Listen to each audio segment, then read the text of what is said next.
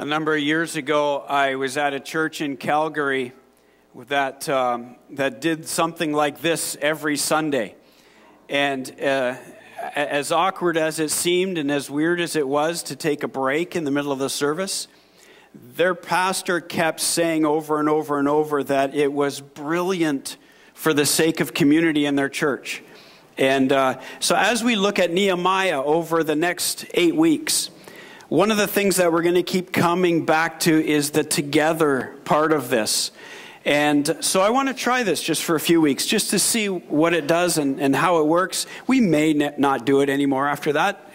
We may decide it's great. I don't know yet. But I want to try this because, and some other things over the next few weeks, as we look at Nehemiah, to really begin to lean into the pull together part. We'll talk about that in a few minutes. But I've been doing a lot of reading lately about the condition of the church across Canada. And it's interesting to see in today's world what is important versus what isn't important. Not just in people's lives, in Christians' lives, but as a church, as we come together.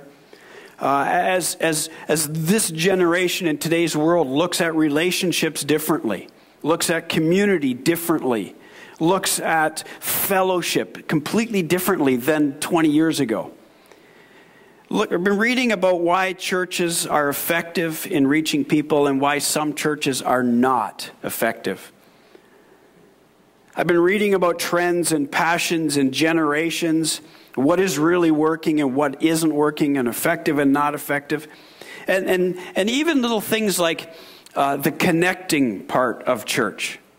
And we all are very aware that there's a number of people who come to church every Sunday and their hope is that they can remain invisible. And as I read, I'm starting to realize all across North America, those people, for the most part, are stopping attending on Sunday mornings.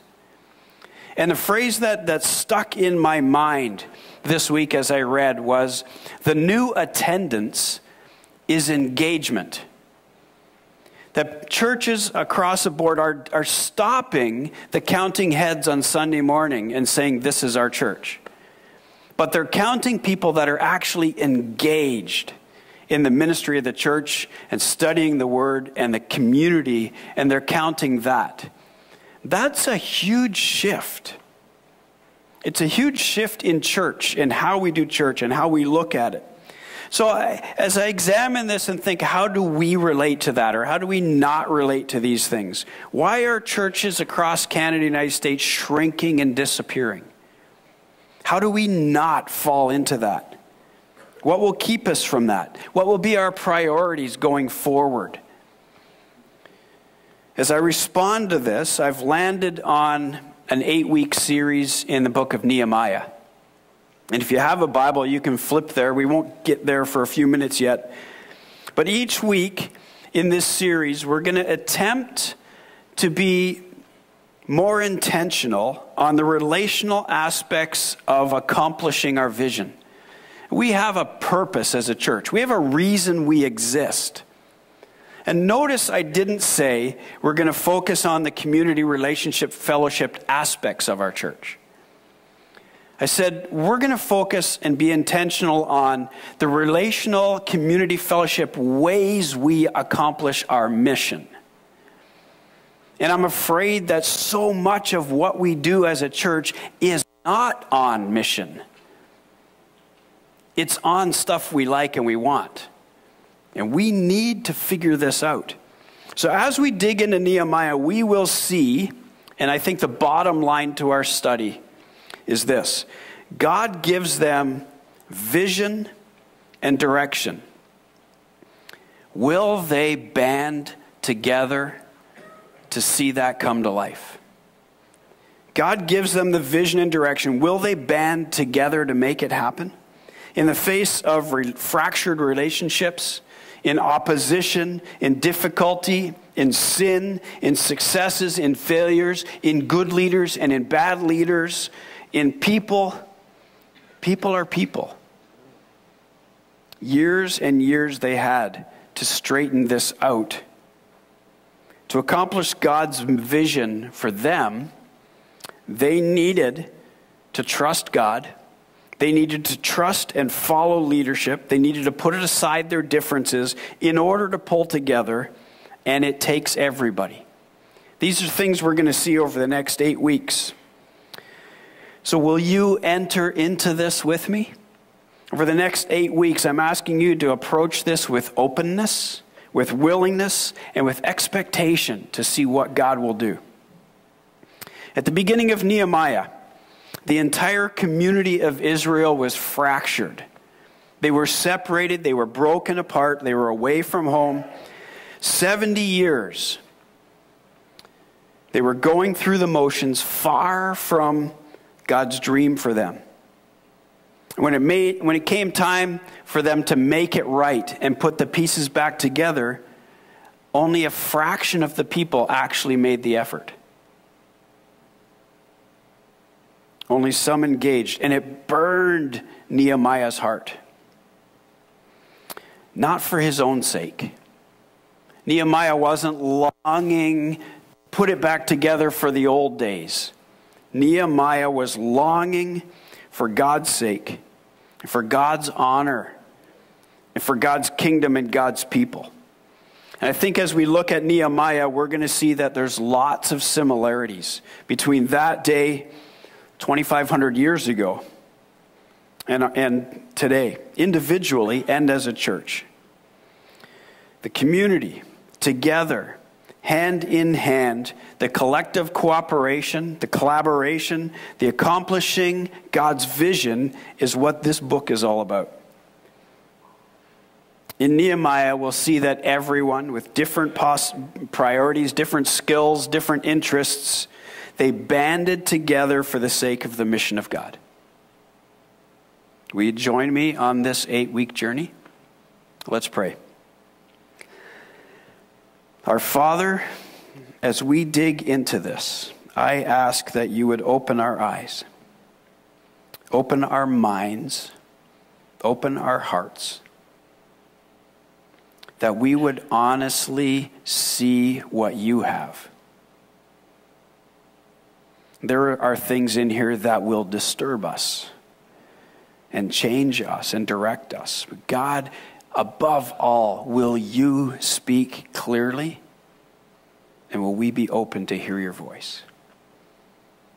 So speak to us today. May it be your breath in my lungs, your thoughts in my head, and your words come out my mouth as we dig into your word this morning. We want to see you and hear from you. So we commit this time to you in Jesus' name. Amen.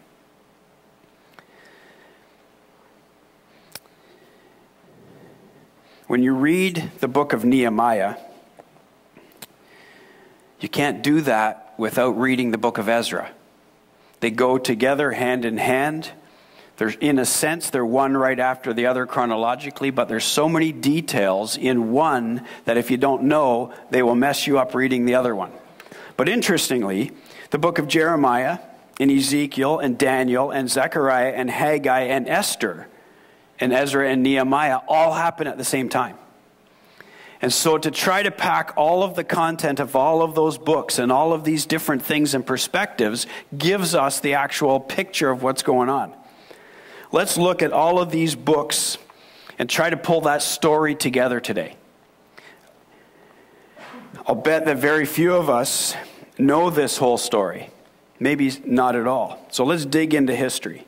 And incidentally, on Wednesday nights in our Group 180, we're taking a bunch of weeks here to look through the Old Testament. And we're doing some of these same kind of things that are going to overlap. And so if you're here with us and you're in grade 7 or 8, maybe grade 9, I'm restarting the Skittles thing again today. So if you take notes, show them to me later afterwards. I will reward you if your notes are worthy. How about that? Let's up the ante a little bit. Let's get some good notes. All right. Nathan read for us from the beginning of Nehemiah. I want to just look quickly at the first couple of verses, and then I'm going to go into the background story here. They were in the city of Susa, in the citadel, and one of his brothers came to him. This is verse 2. and with certain men from Judah, and I asked them concerning the Jews who escaped, who had survived the exile, and concerning Jerusalem. And they said to me, the remnant there in the province who had survived the exile is in great trouble and shame. The wall of Jerusalem is broken down, and its gates are destroyed by fire. As soon as I heard these words, I sat down and wept and mourned for days. I continued in fasting and praying before the God of heaven. To start understanding this story and picking it up, we need to start in the book of Jeremiah. And I won't ask you to flip all over the place with me as I go around here, but Jeremiah, the prophet, for the 20 years leading up, had been proclaiming, come on, guys. God's dream for you is so much more.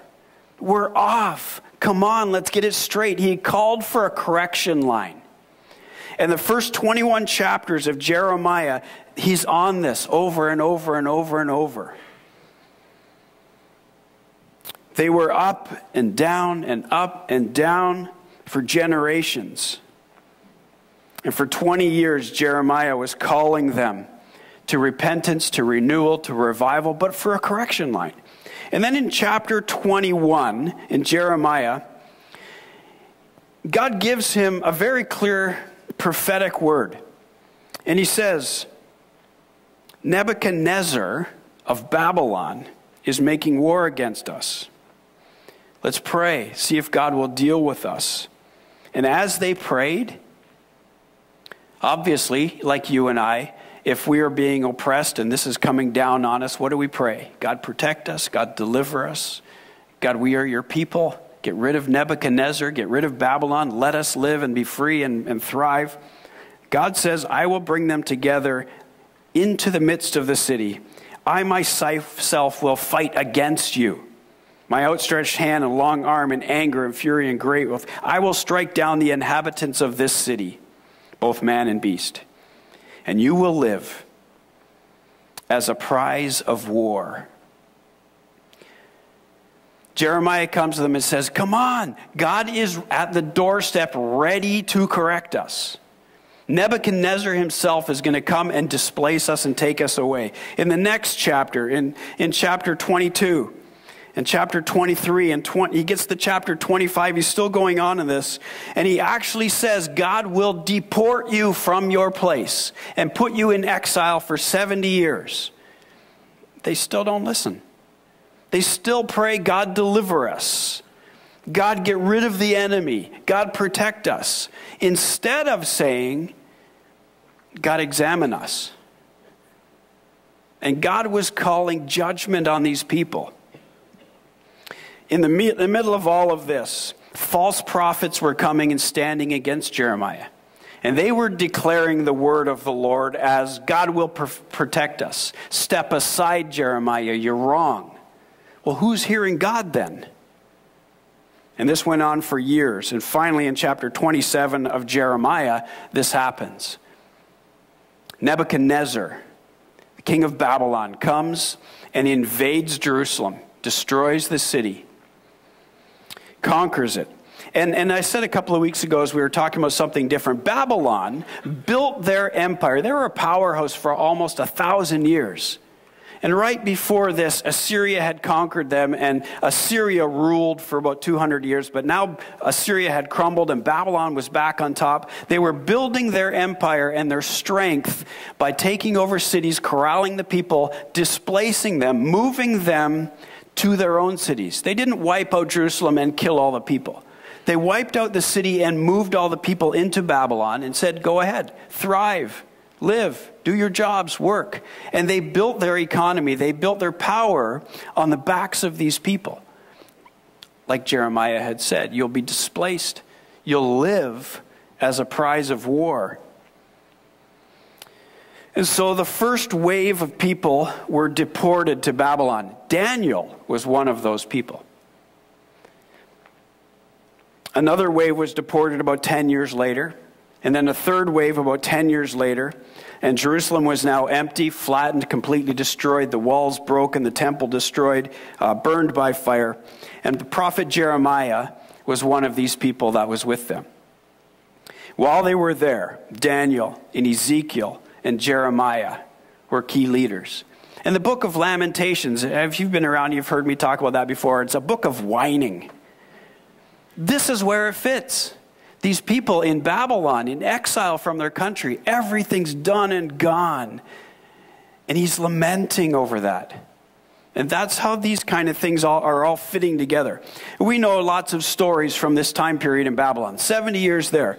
It's all the stories with Daniel and the others that rose up into leadership.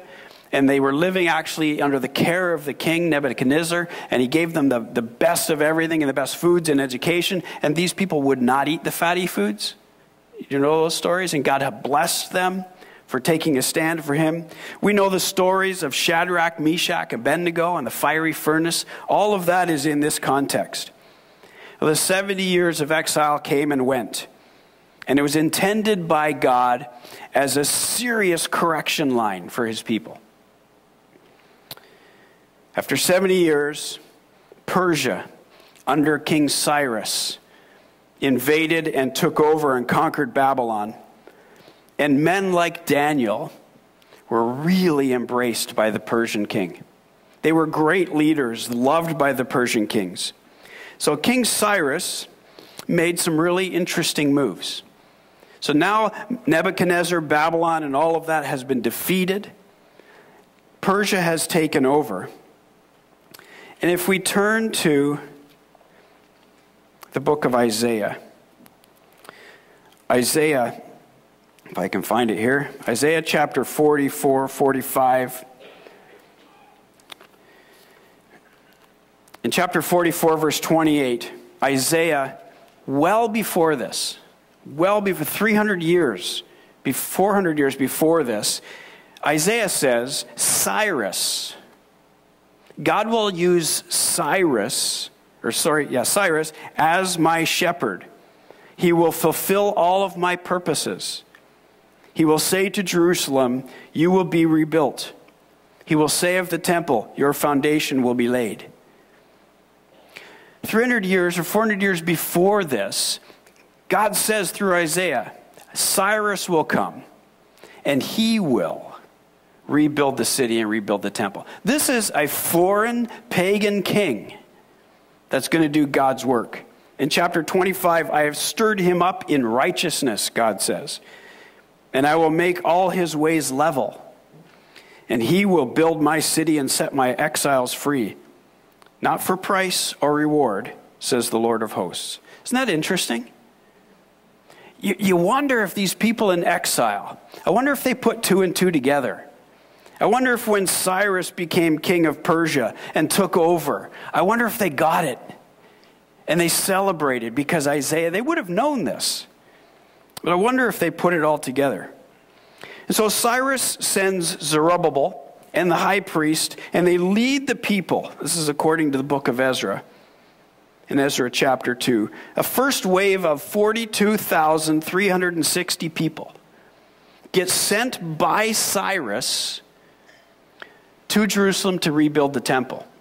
And in the book of Ezra, in chapter 1, let me read that quickly. In Ezra chapter 1, it says, in the first year of Cyrus the king of Persia, that the word of the Lord by the mouth of Jeremiah might be fulfilled, the Lord stirred up the spirit of Cyrus the king of Persia, so that he made a proclamation throughout his whole kingdom, and put it in writing, that thus says Cyrus the king of Persia, the Lord, the God of heaven, has given me all the kingdoms of the earth, and he has charged me to build him a house in Jerusalem, which is in Judah. Whoever is among you of all of his people, may his God be with him, and let him go up to Jerusalem, which is in Judah, and rebuild the house of the Lord, the God of Israel. He is the God who is in Jerusalem. Isn't that crazy that God would use the foreign, pagan, ungodly king? In verse 7, Cyrus the king also brought out all of the vessels of the house of the Lord that Nebuchadnezzar had carried away. not only did this king decree people, go home and rebuild your temple. Take all of the stuff that Nebuchadnezzar looted from your temple and take it back. Build the altar, sacrifice to your God. This is the decree of the Persian king. Wow. Well, in 7 months, the altar had been rebuilt and sacrifices were offered for the first time in 70 years. They started the foundation of the temple. Well, eventually Cyrus was no longer king. A couple of other short-term kings messed things up. And the enemies of Israel sent letters to the new kings of Persia and eventually ended up in halting all of the building. So after all of this, finally heading in the right direction, why this opposition? There's always opposition. 10 or 12 years later, Darius becomes king in Persia. Darius loves Daniel. It's talked about in the book of Daniel. And he loves Daniel and brings Daniel into a place of high standing. And you know the story. The other leaders plot against Daniel. And they convince Darius to create an edict where you can't pray to anyone else other than Darius. And so Daniel gets caught praying to God and gets thrown in the lion's den. And this whole time Darius, who loves Daniel. Now look at the story. It's so brilliant, Darius' response after Daniel is safe from the lion's den. So here's another king that comes that is soft-hearted because of God's work towards these people. And he actually decrees that the temple work must restart. And 5 years later, the temple is completed. And it's rebuilt completely. This is the same temple that it would have been in Jerusalem in the day of Jesus. It was destroyed again in 70 AD and has never been rebuilt. And Ezra chapter 7 talks about the celebrations and the sacrifices that happened when the temple was rebuilt. And the people of Jerusalem settled in. They had their lives back. They had their homes, their temple. They rebuilt their life. Good, right? Fast forward 35 years. Xerxes is now king in Persia. And Xerxes builds his harem. And one of the people he brings into his harem in Susa is Esther. 2 years later, Esther is queen.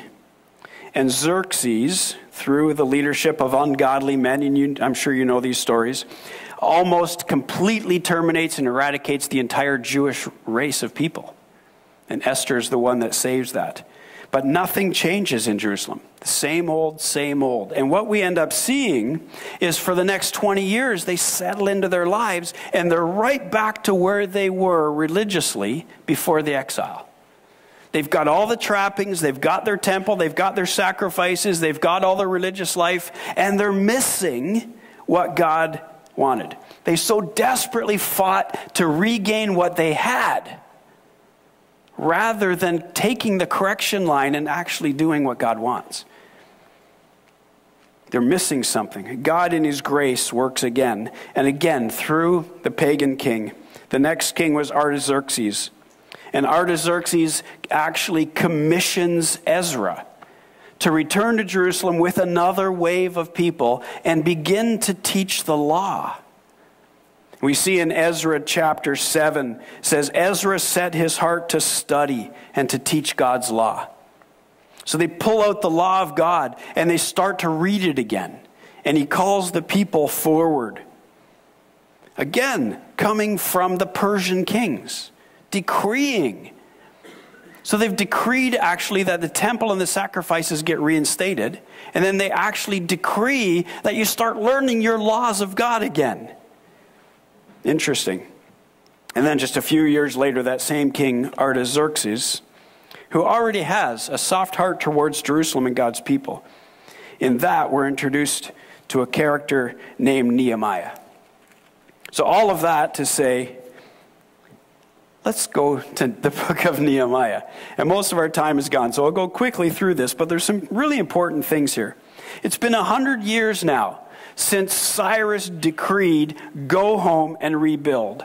And if you read those stories of Cyrus, he actually said, I'll pay for the whole thing too, even for your food. This is where we're going to pick up the story. The walls were built, the temple is finished, the laws reinstated, life is back.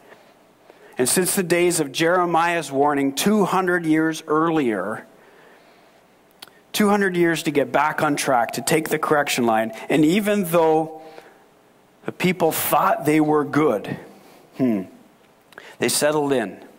It's so good. They have their cities, their homes. They're back to the way it was, which is the most dangerous phrase. All of a sudden, 10 years later, they were so far off base that the prophet Malachi comes. And we've visited Malachi within the last year. And Malachi says, "You're offering blind animals. Shut the temple doors behind you because your worship is off. You've polluted the Lord's table. You've turned away from my side." They thought they were nailing it.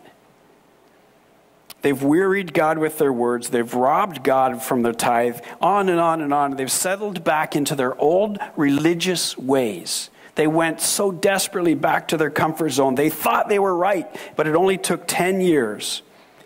They're worshiping without heart. Their giving and generosity is gone. Their self-centeredness in their walk with God. I've got it the way I like it. Leave it alone. Malachi says enough. And what happened? What happened at the end of Malachi? God says enough.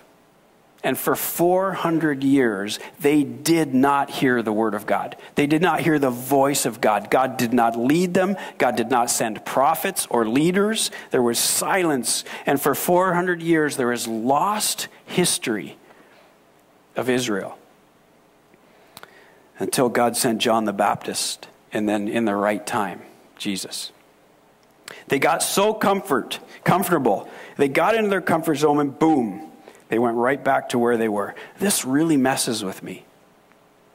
I don't know if that really stirs you up or not. That really stirs me up.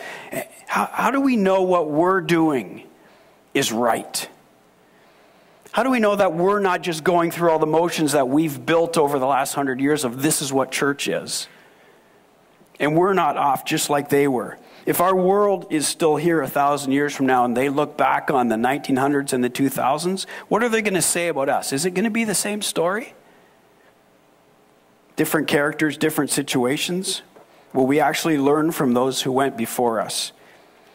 I don't think we are. Just this week, got the magazine, The New Faith Today. I don't know if you've seen it. The cover says, "The Church in Exile." Isn't that interesting? This is what I'm working on this week, and this lands on my desk. The church in exile. It's talking about Canada and the church being marginalized, disregarded, shut down, and excluded. And I think the church, obviously, don't think the church is the organization. Church is not the organization. Church isn't the building. Church is people. Church is us. It's you. And it's me. Why are we in Canada like people in exile? Maybe we've done a poor job of being the light and the hope in our world, in our culture. Maybe we're doing a great job at being segmented and separated and distant from our culture. And in Nehemiah's day, the same thing. We've got it the way we like it. And I'm following my comfort things rather than following Jesus. Next week, we'll look at Nehemiah's prayer that follows this. And if the church today is in decline, if it's in scattered, if it's in exile, if it's marginalized, we'll see from Nehemiah that he doesn't start praying for the culture. He doesn't start praying for the prime minister or the president. He doesn't start praying that it will change. He starts praying that we will change. That we will listen to God, that we will be redeemed and restored and revived. He says, he prays, redeem and restore your servants. Boy, we need that same thing today. Redemption, restoration, revival, life, and growth. Not to push us back into our own bunker. Where does this start? Let me use this as a whole introduction to our study in Nehemiah. Nehemiah read this before, and they said to me, the remnant there in the province who had survived the exile, is in great trouble and shame. The wall of Jerusalem is broken down, and the gates are destroyed by fire. And as soon as I heard these words, I sat down and wept and mourned for days. And I continued in prayer and fasting before the God of heaven. I see Nehemiah's heart literally broken by the state of God's people. What breaks your heart about the condition of God's people? What breaks your heart about the state of God's people today? I've talked to several of you this week and asked that question. I've got 4 or 5 or 6 different answers. For some of you, your heart breaks like Nehemiah's because of the number of people who know the truth and are not living for God. For some of you, that wrecks you and that breaks your heart. What will you do about that? Some of you said, you're turned inside out by the need of our children to know God's ways. Does that twist your heart inside out? Or across North America, the church exists only to take care of itself. That bends some of you sideways. A couple of you said that it kills you that the number of Christian families that are in shambles. Does that wreck you? If these things, and there's lots others, wreck you, these things break God's heart too. What about the number of people who fill our churches that really are biblically illiterate? They don't know our ways around the Bible.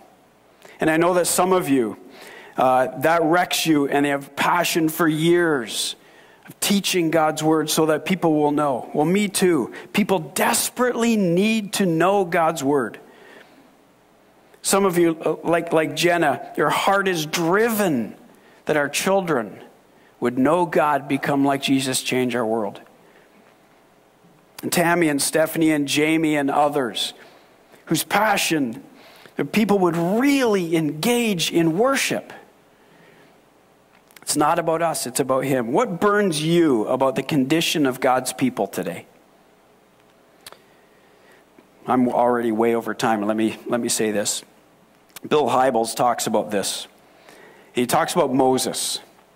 And as Moses in Egypt, in their slavery, he gets taken and is raised in the palace, has everything Egypt has to offer. And Scripture says that one day he went for a walk to see the condition of his people.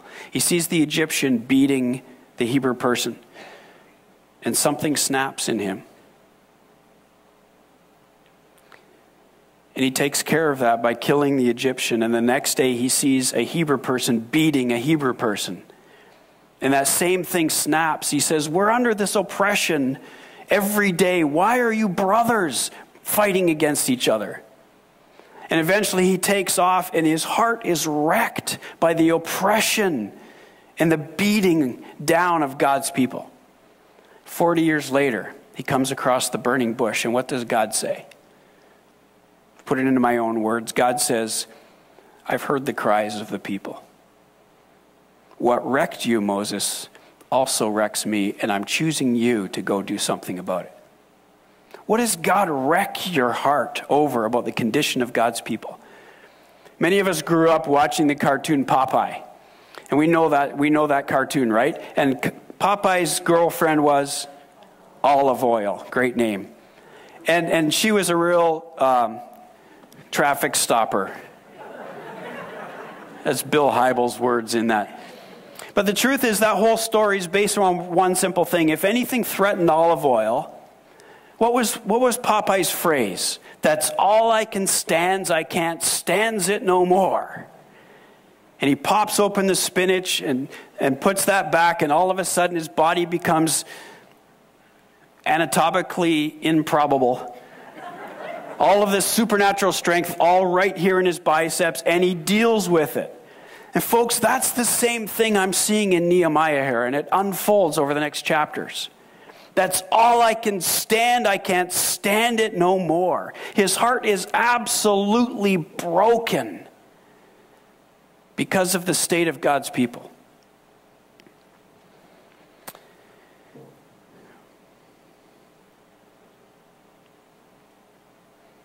What does Nehemiah do? Day and night for days, he's praying. How do they accomplish this? We'll see that in the next week. Maybe what's most important is, how does that broken heart change him? How does that broken heart actually change the people around him? Because one man whose heart was broken by God and set into action, that's where we're going to go these next 8 weeks. What does God break your heart with? What is it that breaks God's heart and your heart? And together, what are we going to do? For me, here's one of the key things that breaks my heart. Christ is returning. The bride of Christ, us, the church, is not ready. Like Jeremiah's cry, come on, there is so much more. Christ is coming back to meet his bride. We are not ready. We are stuck in our own ways, the way we like it, our comfort zones, our safety and our fellowship, and we would fight to keep it that way, even if the church dies around us. He asked me to prepare the bride. That's what drives our vision to know God, become like Jesus, change our world. When you're scratching your heads about decisions we make or changes, this is what's driving it. I'll never settle for okay. This is what messed up Israel for generations. They were so wrapped up in keeping their ways that they missed what God wanted. They kept missing what God was doing. I won't let us be found there. They were so wrapped up in getting their lives back, restoring their traditions, reestablishing their historic ways of following God. They spent a lifetime rebuilding it at all costs, so wrapped up in having it the way they wanted it, they missed Jesus. I refuse to let our church fall into that trap. That's me. That's my fire. That's what breaks my heart, and I know breaks the heart of God. And he asked me to do something about it. What is it in your life? What fire has God lit in you that burns in his heart too? The first building block in the book of Nehemiah is simply this: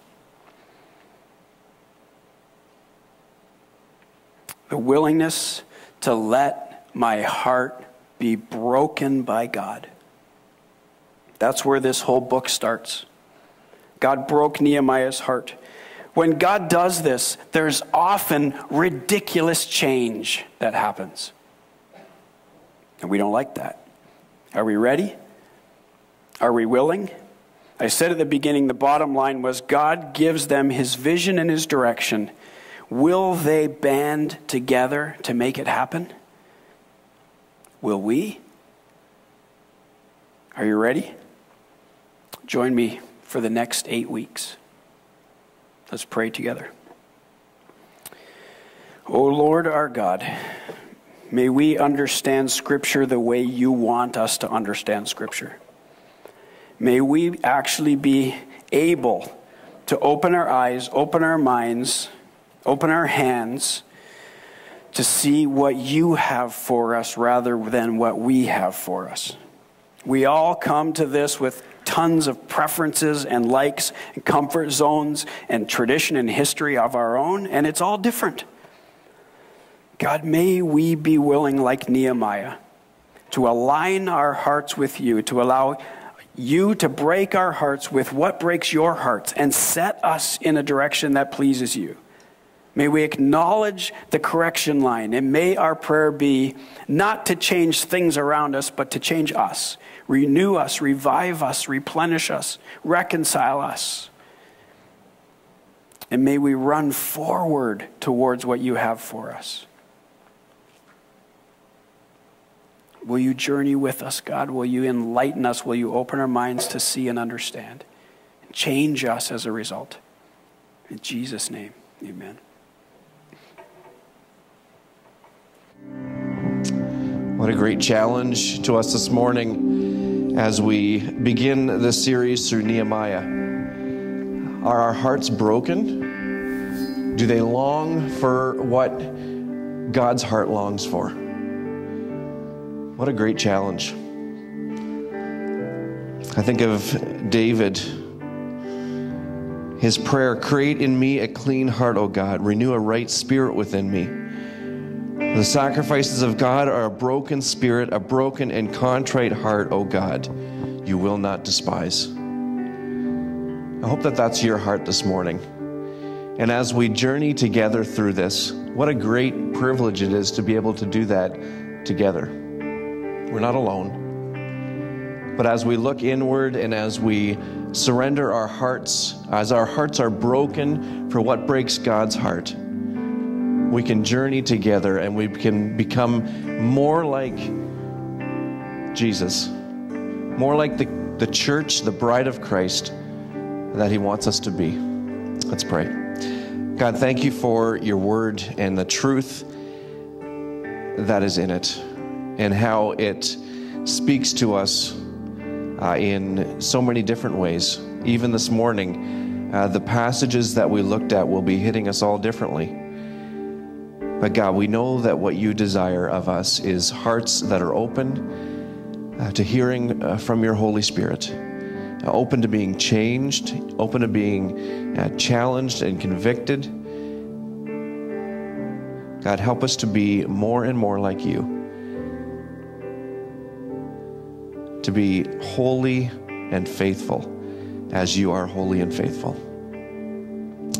Bless your people as they go. In Jesus' name we pray. Amen.